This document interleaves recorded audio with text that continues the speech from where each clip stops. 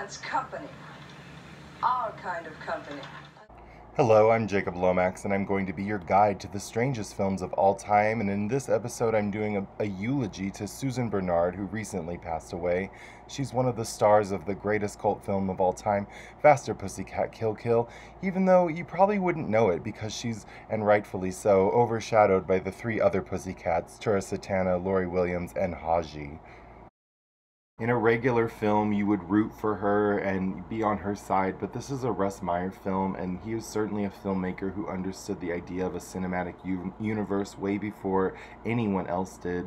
And in the world of Russ Meyer, it's surreal, bizarre, oversexed, hilarious, and often cruel. So, even though she's our heroine, we really are rooting for the villainesses to kind of abuse and use her the whole time. All that skin to cover. Yes, sir. Man, the world's sure moving fast. Topless suits, pop-top cans. We got 2 more cars to go, 8-ball. Don't make a career out of them.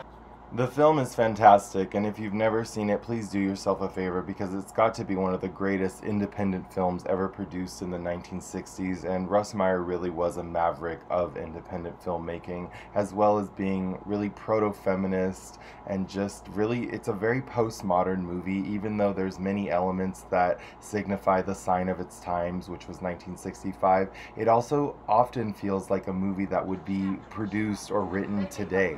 Look like brownies. You really don't like them, do you? It's kicks. But I'm not under contract to them, and I got a strong feeling option time is right around the corner. Don't let it bug you. You just be a good kid. Otherwise, we're both in big trouble.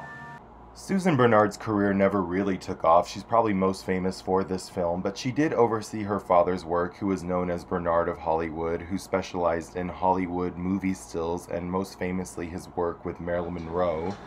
So look out there. That's what you're living with. A couple of real Boy Scouts. I don't care. Go ahead. Get it over with. Just leave me alone. Leave me alone.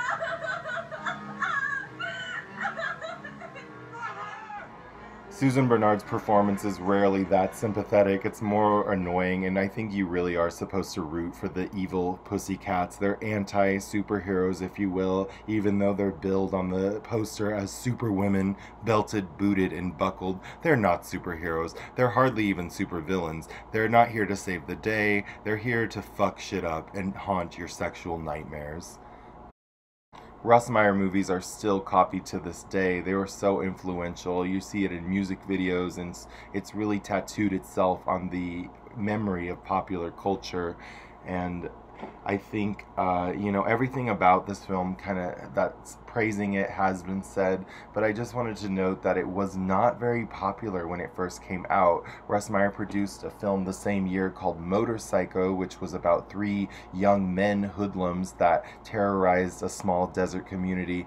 And it was a huge success, and he decided to do the same thing, only with 3 women instead.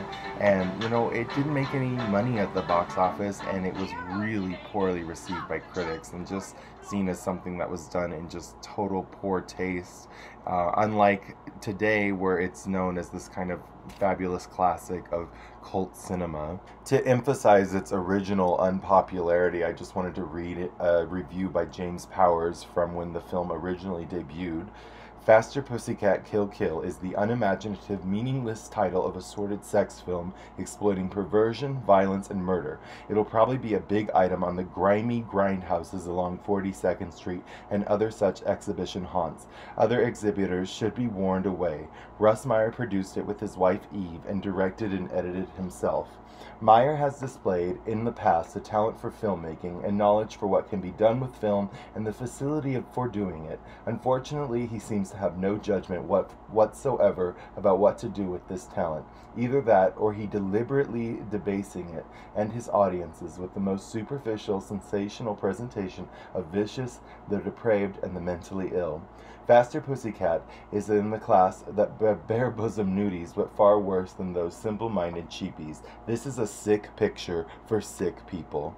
Now, I want to just let everybody know that I am a sick person for sick pictures, and this is one of my absolute favorites, and will probably be yours once you view it, and multiple viewings are probably required. Thank you so much for watching Strangest Films. My name is Jacob Lomax, and I'm here to, purvey and share these kind of filthy, weird, bizarre films. If you know of any strange film maybe you don't think I know about, or that I should know about, or maybe that you want me to make a video of, please leave a comment below, like and subscribe. I really appreciate everyone watching. Thank you.